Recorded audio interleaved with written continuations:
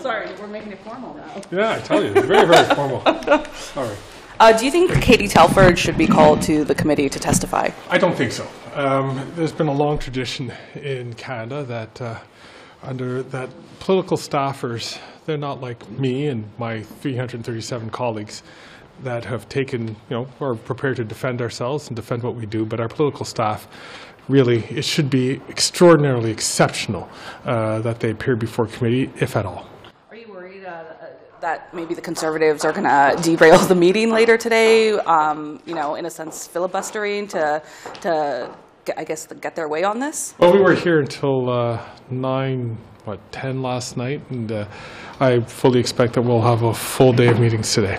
The committee yesterday learned that the RCMP is not investigating any attempts at foreign interference in the 2021 election. What do you want to hear from Elections Canada's commissioner today about what they perhaps are doing?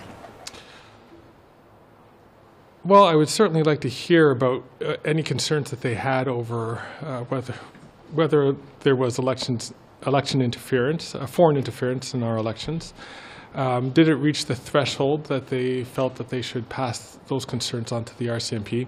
The RCMP has they have to go through sort of a legal sniff test to find out whether or not they have enough evidence to be able to pursue or to justify having charges with the likely success of having a conviction. Obviously, it didn't meet that threshold. But I'd like to hear from the Commissioner from Elections as to what she learned and what she did. Will your party vote in favor for the public inquiry that the NDP are calling for? You'll have to wait until we make our decision. Do you have any concerns with how many times security officials say we can't tell you? Well, of course I'm a curious person. I'd like to know. But the reality is that these women and men work very long hours and with a lot of resources to try to keep us all safe.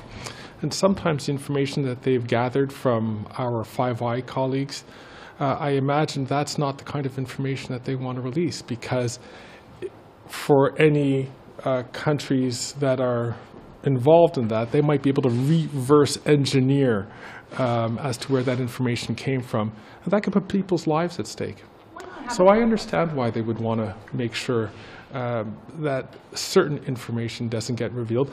However, there is a place where parliamentarians can get that information, and that's with the National Security and Intelligence Committee of Parliamentarians. They can't funnel that back to the... They can't tell me, but I certainly know that if something didn't meet the sniff test according to them, you could tell by their body language that they're not happy with what has happened. And so far, I think NCCOP has worked quite well. Why not have a public inquiry? To you, what do you think the downsides are? Well, I'm still thinking about what a public inquiry will do. I mean, when we hear from our security officials, one of the downsides of a public inquiry is that they would face the same obstacles in terms of being able to share information that parliamentarians who are not a part of NCCOP would face. And I'm trying to figure out whether or not Canadians would be happy with that, or would that satisfy their needs. So, the case can be made either way. I'm still wrestling with it. Do you think Canadians are going to be satisfied right now when they hear, oh, maybe we don't want to have a public inquiry, but at the same time we're hearing from public officials that the Prime Minister was briefed multiple times on instances of foreign interference in our elections, but we don't want to give you any more answers about that? Well, again, I guess we come back to the question as to what is the sources of that information and what can be shared, what would be matters of national security and what are not. At some point, we all have to have a bit of trust in this system. And like I said, I trust my fellow parliamentarians who are on NCCOP to hear all the information fully, to make a determination whether or not they feel that our security agencies are doing all that is needed to be done to keep Canadians safe. Thank you. Sorry, with information, I guess, being leaked to the media, has anyone lost some of their clearance? Are you allowed to comment on that? I don't know that question. I'm sorry. Thank you. Were you satisfied with yesterday's committee meeting? Well, what we saw yesterday was the coalition at work with the NDP once again doing the bidding of this Prime Minister in shutting down debate on my motion to bring forward Katie Telford, who is a critical witness to get to the heart of this scandal, and that is, what did this Prime Minister know, when did he know about it, and what did he do or fail to do about Beijing's interference in our elections? And so, again, the coalition at work, the NDP doing absolutely everything to assist the Liberals in covering up this scandal. And, quite frankly, at some point, maybe Peter Julian ought to just consider crossing the floor and joining the Liberals or joining the PMO, because he's doing all of their work. And so today, I will be insisting that this matter be dealt with, that my motion be brought back to the floor, debated, and voted on, and the NDP will have to pick a side. They will have to choose between getting answers for Canadians about Beijing's interference or doing what they've been doing up until now, and that is covering up for this Prime Minister. So you won't support Peter Julian's motion? Yeah, okay. Mr. Fergus, Chris Ryan, it's good to see you. So after all the votes and the Julian motion passes, what does this mean? Well, this means that the committee has, on division, has decided to call for a public inquiry, and which is going to be larger than just the China question. It's going to be taking a look at foreign interference writ large. Do you think a public inquiry will then happen? I mean, it's obviously the PM has to okay it, right? Yes, I believe that is the case. Look, I think there are many reasons why you'd want to lend yourself to that question, but there are also some important issues that we heard from our national security folks who testified today, who testified yesterday, who said that a public inquiry, by the nature of it, dealing with the sensitive information, the top secret information, probably will not be able to get to provide all the information that people are expecting now because of this motion passing through committee. So I think it's something that sounds nice on paper, but it's going to come up short against what people's expectations are. Qu'est-ce que le nouveau étage, le prochain étage, excuse-moi, après cette comité? La prochaine étape maintenant, c'est qu'il y a le comité sur division. Ce n'était pas unanime, a décidé d'adopter une mesure pour établir une enquête publique, une commission publique sur la question de l'ingérence politique étrangère. Selon les experts dans la sécurité nationale, ils ont témoigné hier, ils ont témoigné encore aujourd'hui, unanimement, qui ont dit qu'une commission publique ne peut pas transmettre ou recevoir des documents qui sont secrets, qui est nécessaire pour aller au fond des choses.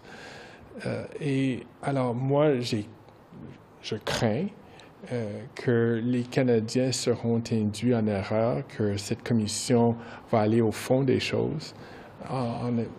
Et en effet, ils ne peuvent pas parce que ce n'est pas un comité qui peut recevoir ces documents-là, sans mettre en péril nos relations avec nos alliés, leurs services d'intelligence, les services de sécurité, et aussi de mettre peut-être notre personnel en péril aussi. It just occurs to me that since you are an Ottawa-Gatineau MP, and since Nordstrom, according to the Globe and Mail, is leaving Canada, people are losing their jobs, Nordstrom Rack as well. Do you have any reaction in English and French to that? Well, first of all, to the families of the employees of Nordstrom, I'm certainly feeling solidarity with them. And I know that we will work very hard to make sure that they get all the services that they need to make this transition. I'm hoping that for these families who are working in the service industry, in an industry where there is really a shortage of workers, that I'm hoping that they'll be able to land on their feet very quickly, but they should know that their governments will have their backs. Et aussi en français. Alors, tout d'abord, un sens de solidarité avec tous les employés qui viennent d'être limogés de Nordstrom. C'est toujours, tu sais, de perdre un emploi, ça c'est quelque chose qui est vraiment sérieux. Mais j'aimerais les rassurer que les gouvernements vont toujours avoir leurs intérêts à cœur. Ils seront là pour les appuyer. Et nous espérons aussi que dans cette économie où il y a vraiment une pénurie de main-d'œuvre, et pour ces gens-là qui travaillent dans les ventes, dans les services, deux occupations qui sont vraiment tout le monde est à la recherche de ces employés-là. J'espère qu'ils peuvent trouver un autre emploi rapidement. Did I miss anything, Mickey? You good? I'm talked out. Thank you. Okay, I really appreciate Great. it. No problem at all. Great on. Thanks a lot, Chris. Forgive me. Qu'est-ce que le nouveau étage pour après aujourd'hui? Est-ce qu'il y a un commissaire public maintenant ou les partis d'opposition ont clairement démontré qu'on doit faire la lumière sur toute l'ingérence étrangère du régime de Pékin dans nos élections. Donc, c'est clair. Ce qu'on souhaite maintenant, c'est que le camouflage du NPD et de la coalition libérale, l'NPD, se termine. On voulait continuer à faire l'étude à PROC pour continuer d'étudier cette question-là. On a vu aujourd'hui que les réunions de PROC sont absolument essentielles pour voir clair, on est constaté aujourd'hui que c'est pratiquement impossible de déclencher une alerte publique sur l'ingérence étrangère pendant les élections avec le panel de 5 personnes auquel réfère Justin Trudeau. On n'a pas eu encore les réponses à savoir qu'est-ce que Justin Trudeau savait, quand il l'a appris, pourquoi il n'a rien fait, pourquoi il n'y a encore aucun diplomate du régime communiste de Pékin qui a été arrêté ou interpellé par les forces de l'ordre. Donc, il y a encore beaucoup de questions, il y a encore beaucoup de travail à faire en comité. Et malheureusement, on a vu aujourd'hui le NPD décider d'ajourner nos discussions pour que le comité PROC ait le mandat d'aller plus loin et de recevoir Cathy Telford, la chef de cabinet du premier ministre, de recevoir des témoins qui auraient pu nous éclairer davantage sur tout ce qui entoure ce que le premier ministre savait ou ne savait pas. Donc, on va continuer de pousser. On pense que les Canadiens méritent des réponses et le premier ministre, Justin Trudeau, doit donner des réponses. Autre sujet, le Globe. Ah, OK. It's time. Ah, c'est encore. Le Globe Mail fait le reportage. Le grand magasin Nordstrom est parti au Canada et 13 magasins fermés. 1000 personnes qui partent. Je connais pas le dossier. Tu connais pas? Non, je connais même pas Nordstrom. Au Québec, on n'a pas Nordstrom. Simon say le mail. OK, merci bien. Désolé. Where does everything stand now in your mind? I mean, we've had a good airing of everything, but where do things stand? Well, once again, the NDP demonstrated that they're willing to do the bidding of the Prime Minister in shielding Katie Telford, the Prime Minister's Chief of Staff, from appearing before a committee.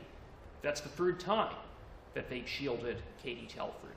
So they had a choice. They had a choice of allowing the committee to do its work, to see that the Prime Minister's Chief of Staff, who is close to the Prime Minister, come and answer questions before this committee to get to the bottom of what the Prime Minister knows, when he knew about it, and what he did or did not do to respond to Beijing's interference, or they could choose to cover it up with the Liberals.